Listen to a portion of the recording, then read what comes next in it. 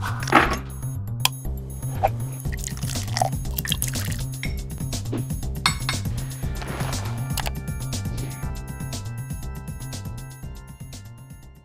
a pleasure it is to be here today, here in Bodmin Moor in Cornwall, to interview Robin Hanbury Tenison, one of the greatest explorers of the last 50, 60 years. And it's a particular pleasure to speak to him today because he hasn't long survived COVID. He very nearly became one of the first casualties of COVID during the pandemic. So a real treat to have some time to spend with him today. It never occurred to me that I was really going to die, even though I was told by the consultant that if I was taken to A&E, I had a 20% chance of survival. If I stayed where I was, I had a nil chance of survival. By the time I was halfway through the 5 weeks in a coma, they were telling Luella and Merlin to prepare for the worst, because I had a less than 5% chance of survival. Is justice for hearing Merlin's voice? I believe I'm alive. Good. You are alive. You are alive. You're definitely alive. My name is Robin Hanbury Tenison. I'm an 84-year-old explorer, and I survived 5 weeks in intensive care with coronavirus.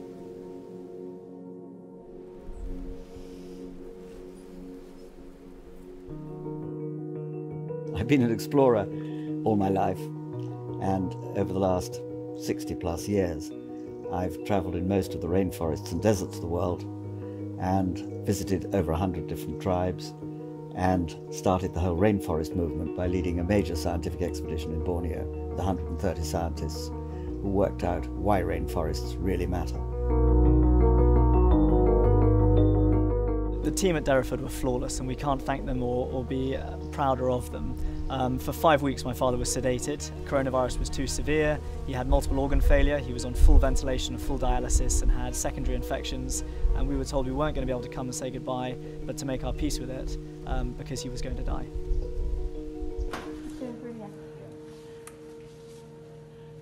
The moment when I actually woke up and knew that I was going to live was the moment when I was wheeled out by 4 nurses in a big bed with tubes coming out of everywhere, and I arrived in the healing garden they've got at Derriford, I think the first in any hospital in England. And I opened my eyes, saw the sunshine, saw the flowers, and that was the moment when my life was saved by the healing power of nature. A lot of people ask me when I miraculously survived against all the odds what my next challenge was going to be. And obviously the first one was to get walking again, because when I came out I could barely do 10 yards on my Zimmer frame. My wife Luella has been marvellous at encouraging me to do my exercises, and now that I'm pretty well done the physio, we're concentrating on walking longer distance every day. Well, exactly 5 months from May the 3rd is October the 3rd. So I decided that on that day I would climb Cornwall's highest mountain, Brownwilly, and try and raise £100,000 towards a garden at Trelisk, Cornwall's hospital, because I think every hospital in the country should have a healing garden in it. And let's start with Cornwall. We have you listed as one of the greatest explorers of my lifetime, certainly, and of course a Mungo Park medalist of Varis GS from a number of years ago. But for a man who's not long recovered from COVID, I do feel you seem more full of life than ever. Is this a coincidence? Well, there's nothing like nearly dying for giving you a sense of purpose in life, the bit you've got left. No, I'm incredibly lucky. I am slightly improved by the whole experience, if that's possible. Because I was very ill, and I should have lots of long COVID, and I haven't. And thanks to all the wonderful physio girls who contorted me into all sorts of positions after I came out of hospital, I can actually put my socks on better than I could before I went down with COVID. So I like to think I'm even slightly improved by the whole experience. I think you're making light of the fact that you genuinely nearly died of COVID. So, I mean, can you just talk about your recovery a little bit? Well, I was one of the first people to go down with it. I published this book, my new book, Taming the Four Horsemen, in February 2020. And on the cover I have pandemic, and on page 4 I say, rather cheekily, that I forecast there is about to be a massive global pandemic. It's not a question of if, it's just when it's going to happen. And blow me, a month later, I'm the first person really to go down badly with COVID, be given up for dead 3 times, to be told that I would suffer from severe mental problems if I did survive, which the jury's still out on that one. And I was in a coma for 5 weeks. They couldn't get me out of it, and they eventually woke me from my coma by wheeling me out into the then only healing garden attached to an intensive care unit. And I woke up. I felt the sun on my face, I smelt the flowers, and I woke up, and through my tracheostomy tube, which I had like every other thing that I had sticking out of me, I croaked, "I'm going to live." And that was recorded on film, luckily. It was a clear manifestation of what is now quite a popular subject, which is the healing power of nature, because it actually brought me round. And so, weak as a kitten when I came out from hospital on my Zimmer frame and could go about 1 yard at a time, I said, well, I'm going to raise 100,000 or more so that Cornwall has a healing garden attached to its intensive care unit. And we've done that, and it's underway, and it's all going to happen. So another good outcome of catching COVID. It's not all bad. Yes, well, fantastic. You've turned it into something very special. So, when we met in Glasgow, you said, at COP, you said that the last 2 or 3 years have been fantastic, apart from the couple of months you spent in a coma. So what has been so fantastic? Well, they've been extraordinary. For one thing, because I was took quite a long time to recover from all this, I've been able to do a great deal of reading, much more than normal. I mean, literally a book a day sometimes. And there have been so many extraordinarily interesting books published in the last 3 years about the environment, about climate change, about the Wood Wide Web, and the whole awareness that is suddenly growing and being accepted by everybody, that climate change is real, that nature is fantastic and little understood, the trees do talk to each other through endless thousands of yards of filaments. And this is so exciting and so interesting and so much in accordance with what I'd been writing about before and really putting forward as tentative ideas, which are now all coming to fulfillment. So I'm hard at work on my next book, telling everyone I told you so. This is all now happening. And how exciting it is that we are discovering what an amazing planet we're on.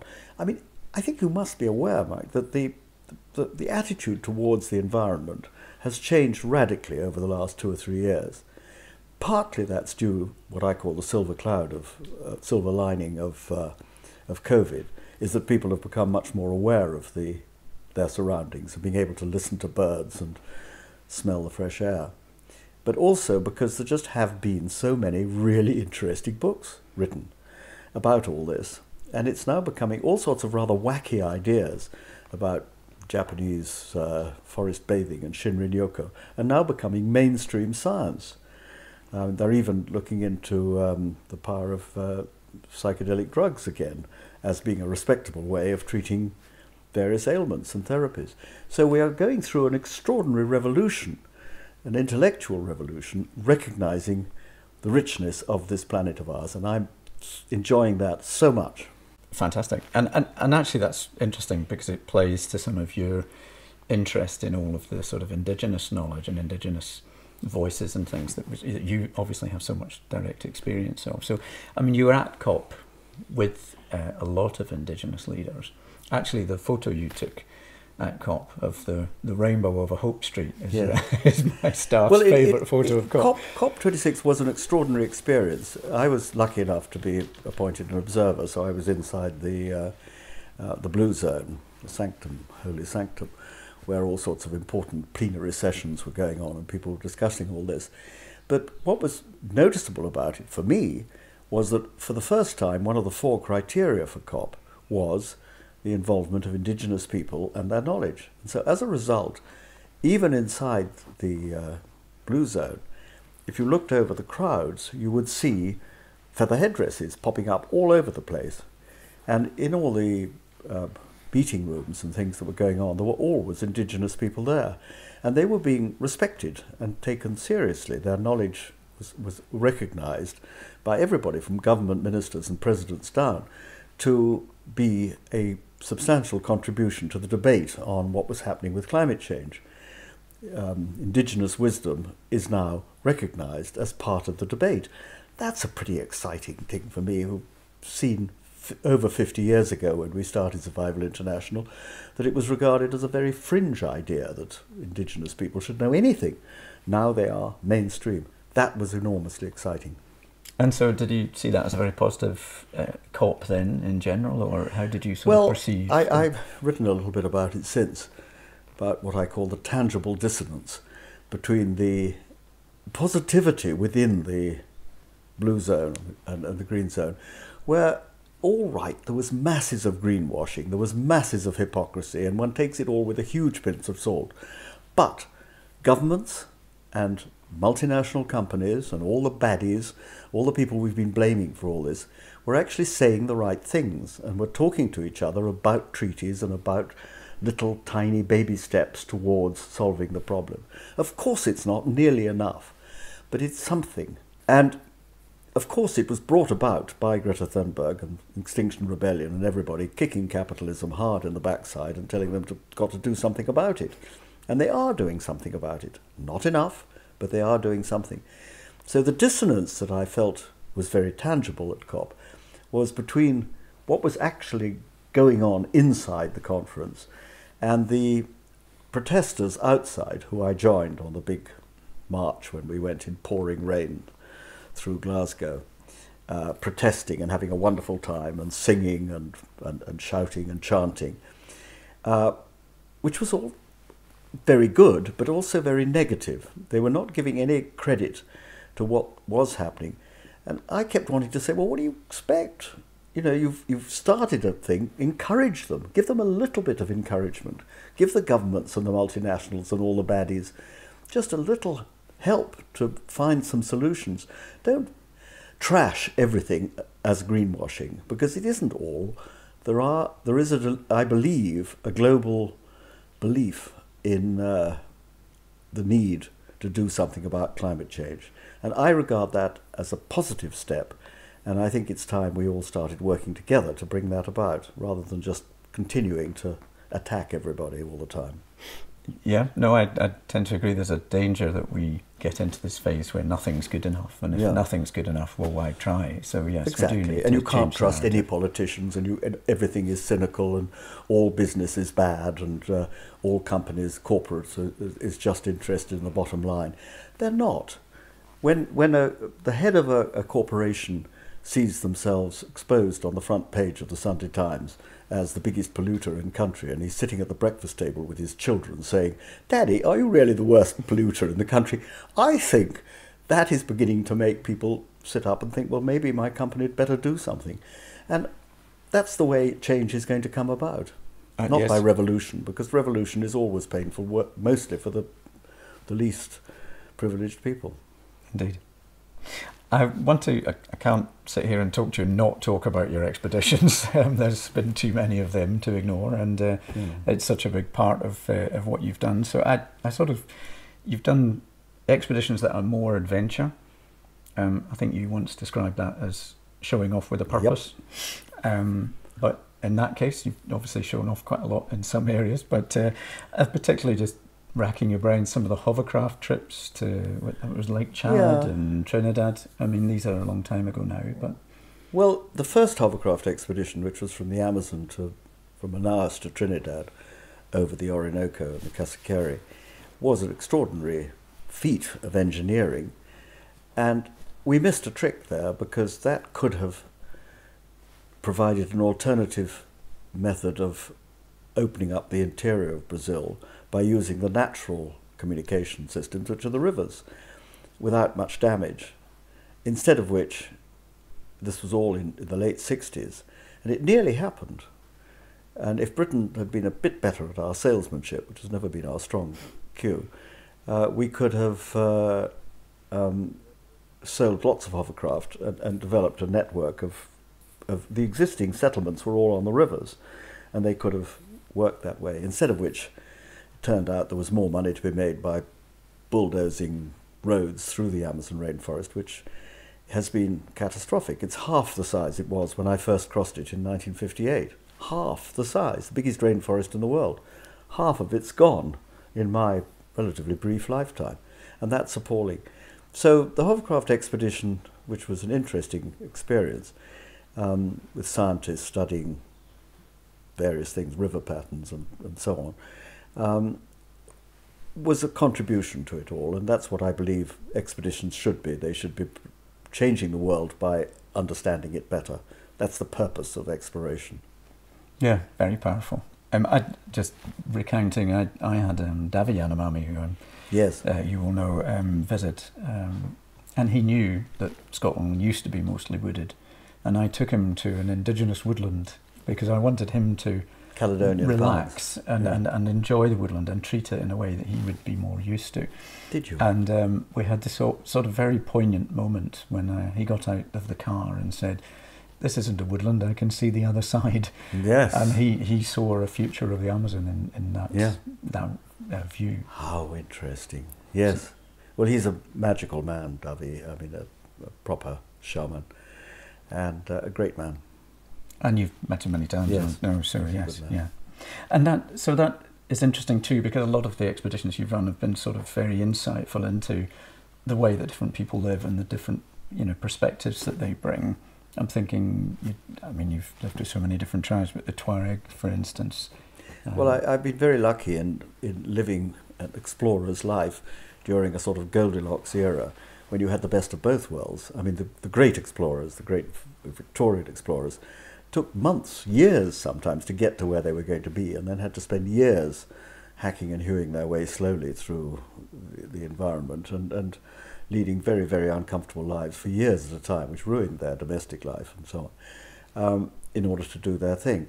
And then there was a fairly brief period, really since the Second World War, when one was able to fly anywhere in next to no time without feeling guilty about it, and went straight from London into the centre of the Sahara or the centre of Amazonas, did your thing, travelled, went straight onto a camel or a dugout canoe or whatever, did your exploring, and then was able to come straight back out of it again, as I say, again, without feeling guilty. Sadly, now, with our awareness of our carbon footprint, that Goldilocks era has passed, and when young people say, "I want to go and do what you did," and it's not fair that you say I shouldn't because of your carbon footprint, but I'm afraid that is going to be the situation until we have electric aeroplanes, which won't be long. I'm a great optimist. I think before long we'll be acceptable to fly again, because they're working on it. Short-haul flights can already be done by renewable energy. So, but I've been very lucky to have been able to explore during that period. Yes, yeah. And you've spent time with some very interesting groups. And that meant that one could get this wonderful culture shock, which I think is a great stimulus, to be able to move from the sophistication of my London club, for example, within 24 hours to being with indigenous people in a totally different environment, with a totally different cosmos, a view of the world, and to be able to make that switch and be the same person deep down, and yet communicating with totally different people on a different wavelength. And that's very interesting, and I found it enormously stimulating to be able to do that. I just loved being able to literally within 24 hours go from Mayfair to being on a camel in the heart of the Sahara without anybody else for hundreds of miles, and being travelling with the Tuareg as a Tuareg. And I think that gives one a slightly different insight to what life's all about. Yes, I'm sure. I mean, assuming we can sort out the travel problem, and it seems it's important that young people do take these journeys and do experience that culture shock, isn't it? It is, but now they have a slightly bigger hill to climb to justify their existence. As you were saying, my original explorations were pure showing off. I just thought it was a good thing to go and do that because nobody had done it before, and one got brownie points for for being the first and doing all that, which I now regard as pretty spurious. But today, to justify your existence in doing these things, you have to be doing serious scientific research to understand the planet better and understand how nature works and symbiotic relationships and so on. And these are the real explorers of today, are the people who are justifiably there because they're discovering what an exciting and diverse planet we live on. And that's perfectly acceptable. But doing it just because nobody's done it before isn't anymore. Yeah, doesn't really have the same sort of cachet. So a lot of the trips you've taken have been on horseback. Now, I know from speaking to you earlier, you don't particularly view that as exploration, but is that your sort of preferred travel mode? That was something Luella and I, when we first got married 35 odd years ago, we decided to bring some more horses to the farm in Cornwall from the south of France, and we rode across France. And it was meant to be a sort of magical honeymoon riding through autumnal France. But the BBC wanted to make a film about it, my publishers wanted a book, and we decided that we'd therefore better have backup and do it properly. And as a result, had the most wonderful time having camp set up every evening and just riding through wonderful wild country, which is the best way to see a country and write a book about it, because you're sitting on an intelligent animal which is doing all the work. You can hold hands and communicate and listen to the birds and watch the countryside going past and write lots about it. And it's a great way of writing a book. So we did 8 of those in different parts of the world, including riding the lengths of the Great Wall of China, across New Zealand, Spain, Albania, Britain. And but that I don't regard as exploration. That's travel in the best possible way on a horse. Yes, and the speed of it just allows you to Yes. properly see a place. I see that. I've always had a sense that you've got a particular soft spot for Borneo, Brazil, and I know you were saying earlier the Sahara as well, but particularly sort of Borneo and Brazil. And I wondered, I was actually, and you're a great reader as well, I was reading Aldo Leopold's Think Like a Mountain recently, in which he said that he didn't like going back to places because he didn't like to see the change that had undergone. But you've got so many friends in these places, so you must have seen quite significant changes. And it is depressing to go back and see the changes. I mean, deeply depressing in Amazonas, where one flew for hours and hours in a little light aircraft in the old days over impenetrable forest, huge, richest environment on Earth, like a great cabbage patch stretching from horizon to horizon.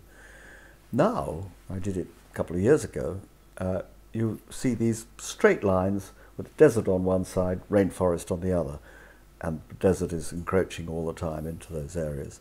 And in Brazil it's even worse. In Borneo, Sarawak, where I spent lots of time since I was first there in 1958, when it was 95% covered in forest, and there were just little longhouses, you saw occasional little enclaves in the forest. Today, 5% is left of the lowland forest, and everywhere else the countryside is just riddled with bulldozed paths and palm oil.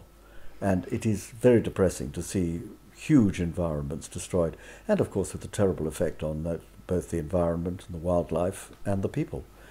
And that has been my preoccupation, really, of my life, is trying to slow that up. Very ineffectively, I may say. I mean, trying to stop the corruption that goes behind tropical forest logging and behind the degradation of the people has been very difficult, uphill battle. And we thought we were getting somewhere. We got a long way with Brazil. There were very strong indigenous movements who we were welcoming to see them doing the work that we started trying to do in the late 60s. And everything was looking pretty good up until 3 or 4 years ago when Bolsonaro came in, and it's now almost as bad as it was at the beginning, when things looked very, very bleak, and they do again. But the battle goes on. I mean, I remember in Borneo, I was out in Borneo for a number of months, some years back. And one of the things that struck me was not just the corruption, but a lack of understanding by the Malaysian authorities about the number of people that even lived in the forest. There was almost a sort of denial about how many people could possibly survive in that sort of way. That's a very familiar picture all over. You get the same thing in both Borneo and again in Brazil, where one of the great arguments for opening up the rainforest and cutting it down was that it was quite wrong that such a large area should be owned by such few people. But to give them credit, in Brazil they have one of the largest proportions of the country protected for the indigenous population than anywhere else. And remarkably, those are the areas that still are pristine and have been protected. And whereas, and unfortunately, the same philosophy did not apply in Borneo, where the people's rights to their land was not recognized in the same way.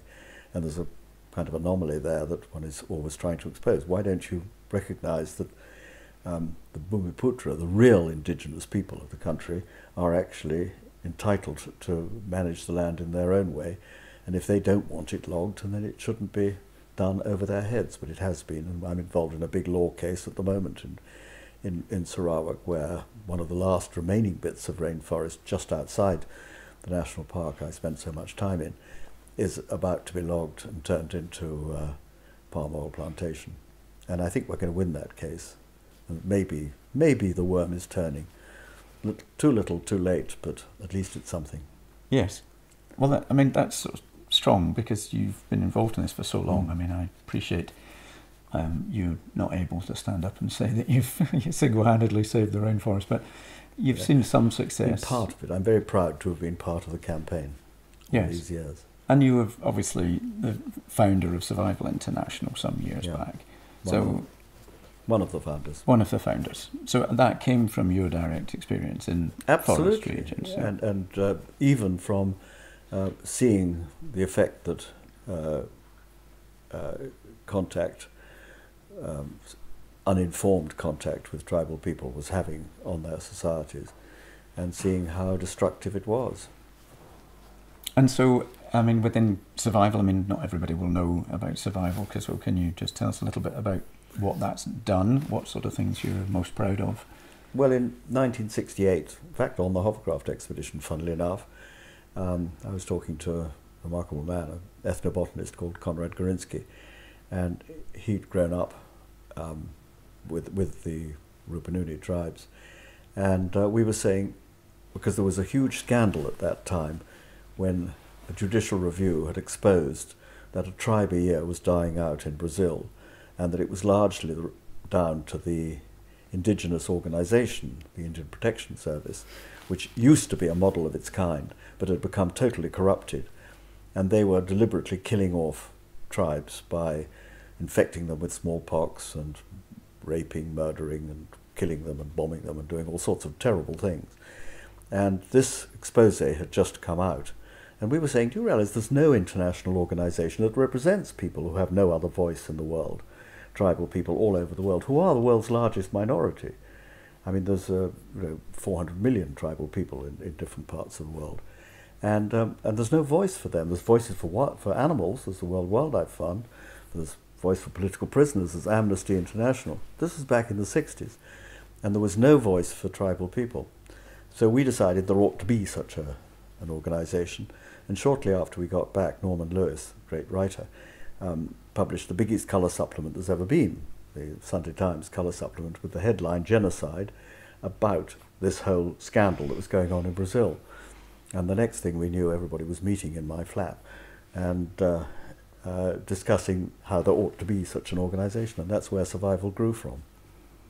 Fantastic. And it's obviously gone on to become it's still a modest but still significant influence it's had on people all over the world. I think I always say that I think the proudest thing that Survival has done is that there's probably not a primary school or secondary school anywhere in the world that hasn't got a picture of a South American Indian or some indigenous person on the wall, recognising their contribution that indigenous knowledge has, and just changing perception of tribal peoples, of indigenous knowledge, has pervaded right through, right up to COP26, where it was one of the 4 criteria for trying to save the world. That I regard as our greatest achievement. That's a huge legacy, really, for groups of people that are often dehumanised in their own... And have been in the past, yes. Yeah. Not anymore. Well, that's a wonderful achievement. Within all of that, I mean, obviously your experience of various Indigenous groups is huge. So is there a sort of perspective that you've picked up or sort of ideas that you've seen or stumbled across that you sort of think everybody should know about? Well, it's very simple, really. And what is exciting is that it's now mainstream. A respect for nature. Animism. Animism is the only really true religion that works. I mean, other monotheistic religions have tried to codify our behaviour into ways that are going to please or displease somebody sitting on a white cloud up there, which we know is pretty good rubbish. That's not how it works. I'm all for laws and ways of behaviour. I mean, I grew up in an Anglican or Church of Ireland, which has perfectly good rules to live by, and that's fine. But you don't have to believe that because you're a Catholic and I'm a Protestant, or vice versa, one of you is going to rot in eternal damnation. I mean, that's obviously rubbish.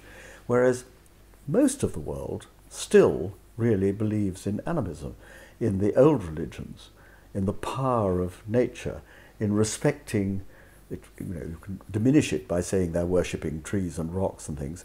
No, you're not. You're worshipping the integrity of those elements of nature, which we're all part of. And I believe that it's time we had another intellectual revolution, and it's happening with the whole green movement, in beginning to recognise nature as God. But that's what I'm writing about at the moment, and I'm very excited about. And I got those ideas and became imbued with this belief by living for short and long times with a huge variety of different tribal people, all of whom respect nature in the way that everybody is telling us we should be doing now. So sort of a natural enlightenment and sense of place. Yes. Way. Yeah. Okay. Talking about place then, just bringing it slightly closer to home, I sense that some of your later trips were, and maybe it is more your sort of, to write books and things, but a number of your journeys were within Europe and a bit closer to home. One of which I think was Albania. You took a That was our last ride, our last long ride. Right. Okay. Simply because I'd never been to Albania. It was practically the only European country I hadn't visited. And it turned out to be one of the most interesting countries you can imagine. It's a very good book I wrote on that one. And so can you tell us a little bit about Albania then, and why people should... It all became popular in the British imagination by Lord Byron writing Childe Harold while riding through Albania. So we were following in his footsteps. No, it's a great yarn, but that's not exploration. That's just fun. That's just fun. Seeing countries and writing about them is good fun. So bringing it right close to home then, here we are at Kibboleth. You've got a farm here that you've been on this land for a long time, but also a sense that you've not always, in the same way that you've explored and pushed boundaries, I sense that you've farmed at the edges as well. You've tried lots of different ways of making the farm turn over and make money. When I bought the farm in 1960, I bought it lock, stock and barrel. There were 8 employees, 8 families were living off this very poor hill farm in Bodmin Moor, 350 odd acres, and it provided a living for 8 people. Those were the days of mixed farming. We did all sorts of stuff. By the time I had followed the guidelines of the Common Agricultural Policy and intensified and tried all sorts of different things, red deer and wild boar and goodness knows what, we were down to 1 man. And now I've handed the farm over to my son, and he, being much more intelligent than me, has looked at how you could possibly make a living out of a hill farm and possibly once again employ more than 8 people on it, which it seems beyond the bounds of possibility to my generation. But he's done it, and he's turned the place into a retreat for people wanting to escape from the pressures of modern life and do yoga and meditation and so on.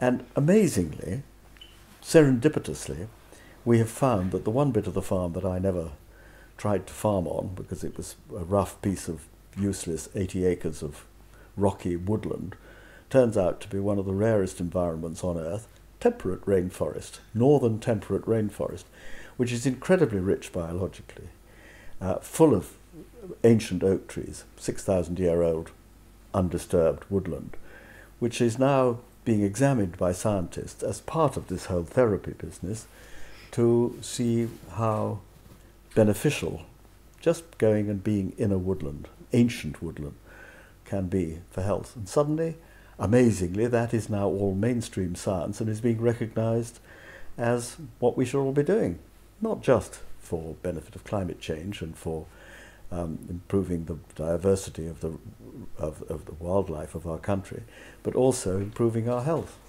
And so the two are coming together, and good luck to him. It's working, and they've been voted by Times, Telegraph, Guardian as one of the top 10 or even 4, I think, therapy centres in the country after only 1 year. They're into their second year now.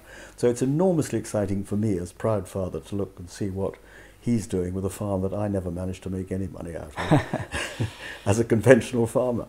And ironic that you've travelled several times around the world looking at rainforest, and here you have one on your doorstep. Again, a piece of serendipity that there I've been on tropical rainforests, and actually temperate rainforests are as rich and much, much rarer than tropical rainforests. And it's all happening here on the farm. Fantastic. You couldn't make it up. Can you tell me just briefly also about, is it Claude Van Damme and Sigourney Beaver? Well, part of the whole rewilding, and we don't call it rewilding anymore, because although there's a lot to be said for that, it's regenerative farming is what he's doing here. But part of it is all trying to restore the original biodiversity of this country. And that may involve bringing back species that have become extinct. Well, 400 years ago we wiped out the last beavers here, and we have reintroduced beavers. We have an enclosure, and we've got 2 there called Sigourney Beaver and Jean-Claude Van Damme with their 2 kids. And they already, in the year and a half that they've been there, have transformed their small enclosed area, because they're not released yet, transformed it beyond recognition in just that short time. They built dams which now have 4-foot deep water in them, whereas before there was just a little trickle of water going down with tiny little fish, perhaps, if you were lucky. Now there are dams with quite big fish in them, trout, that grow in there. They're vegetarian, of course, so they're not eating the fish, but they're creating a habitat for them. And water voles and insects and everything is booming as a result of the activity of beavers. Just one of the things we're doing. There's lots more planned in the future. Brilliant, brilliant. Another of your strands, obviously you've written a lot of books over the years. Your last one was the Taming the Four Horsemen. You've mentioned, of course, the first of those, which was the, pandemic and pestilence, and we've slightly touched on that already. The second was war, and I think you linked war with renewable energy and avoiding fossil fuels and things. So is that another one of your told me so moments? Well, Ukraine has slightly thrown that one sideways, because that was not caused by when I was writing the book, were the causes of wars, which tended to be desertification, and they were in hot places, and where poverty tended to be the cause of war. And I was saying that the solution to that is to have renewable energy for all, so that everybody is liberated by having access to the internet. And in fact, travelling in remote places, you see, I was in Burma just 2.5 years ago, just before COVID happened, way up a river, and there I saw a little thatched house with a solar panel on it. And I asked the chap who was sitting outside, "What's your solar panel for?" And he said, "To charge my mobile phone, of course." Duh. Think about that. Think through what that means. It meant that he instantly, in one of the remotest places in the world, had access to the entire internet. He could leapfrog the entire industrial revolution, didn't have to have internal combustion engines. He could learn and be liberated. And if he had, for example, also a solar-powered stove and a solar-powered water pump, he could escape most of the drudgery that is involved in basic living. And so I'm very optimistic that a revolution of that sort can come about, and that might just stop wars. Yes, well, it would be nice if it would stop the Ukraine war, wouldn't it? But the last two that you identify around famine and death, you link to geoengineering, which is obviously itself quite a controversial idea. So can you tell us a bit more about... Well, once again, I'm an eternal optimist, and I believe that we have got, I mean, what else we haven't got a lot going for us as a human race. We've screwed up most of what we've done to the planet. But one thing we have got is the biggest brain that the universe has ever produced, as far as we know. I mean, the human brain is something quite extraordinary. We're capable of inventing all sorts of stuff. We'd usually get it wrong, but if we applied our brain to getting it right, then the sky's the limit of what we could invent. And one of the things that I think it's time to grasp the nettle, open the Pandora's box, and do, is to start controlling the weather. Everybody hates the idea of doing that because they imagine all the downside of it. But just imagine if you could control the weather in a favourable way, and you could have safe harvests. I mean, I spent a lot of time in the Sahara Desert, and I've seen that after 5 years of drought, one rainstorm, suddenly the desert blooms. Now, if you could make it rain an inch every year, inch or two, at the appropriate time every year, suddenly people living in the most hostile and inhospitable parts of the world would suddenly not need to have masses of children because most of them are going to die, which might solve the population problem, possibly, controversial. But they would also be liberated from the need to migrate because they'd be able to live happily in their own countries, and it might certainly would avoid a lot of the famines that are happening all over the world. So that's another of my little controversial things I threw out. Not everybody likes it, but I think we've got to think widely about the possibilities of what might happen. And geoengineering is full of wacky, mad ideas, like putting great disks into space to reflect the power back. But I do think the idea of carbon capture and storage, where we've been grabbing all this fossil fuels out of the earth for so long, there's a lot of space down there, why not put it back in? And we can do that now. Sounds crazy, but we are able now to sequester carbon. It's not economic yet, but it should be. And it makes a lot more sense than sending rockets off into space to have settlements on Mars, which is the last thing I think we should be doing.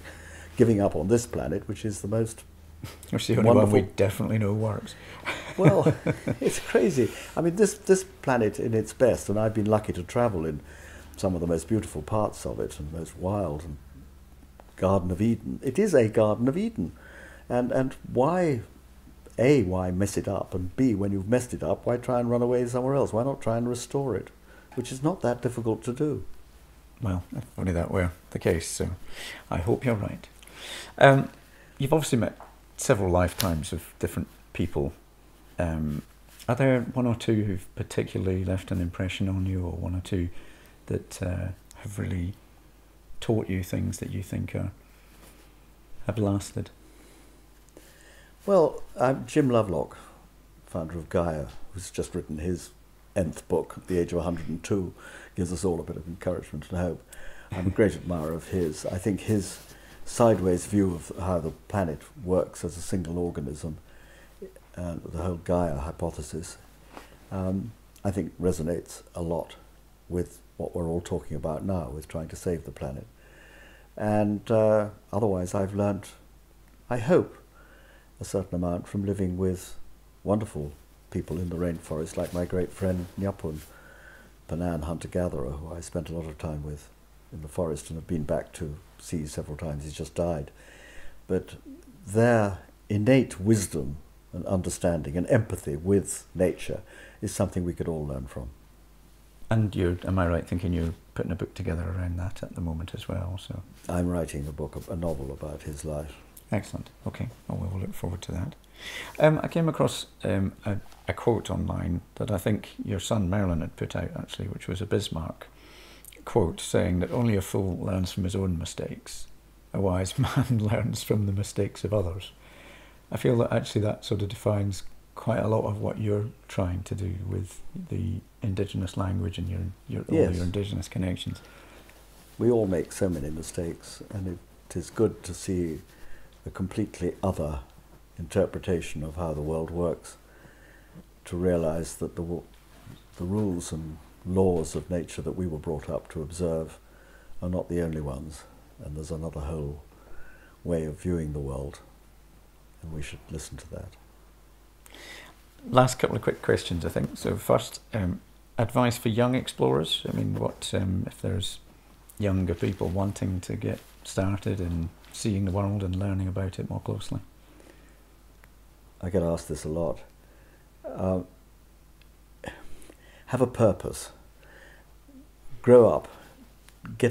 Grow out of thinking that just being tough is an end in itself. It's not really. It may demonstrate the limits to which the human body can go, and that may have some use in it. But mostly,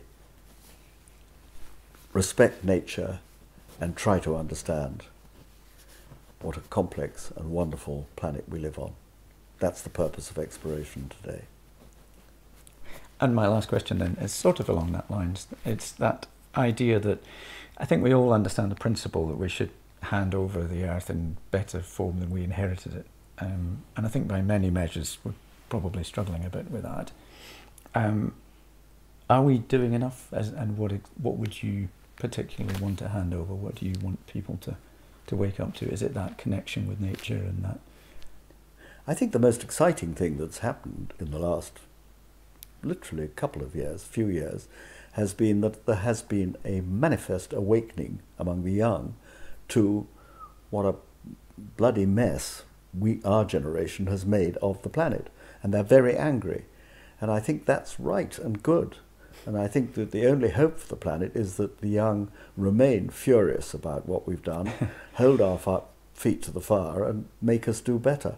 And that was what we saw at COP26, was, I think, the beginning of that process. And let's hope they make enough noise and kick enough backsides to make it happen during our lifetime. And quickly enough, I guess. Then. And quickly enough. Yes. Okay. Time is running out. Indeed. Robin, thank you. Really, really appreciate your time. Thank you, Mark. Thank you so much.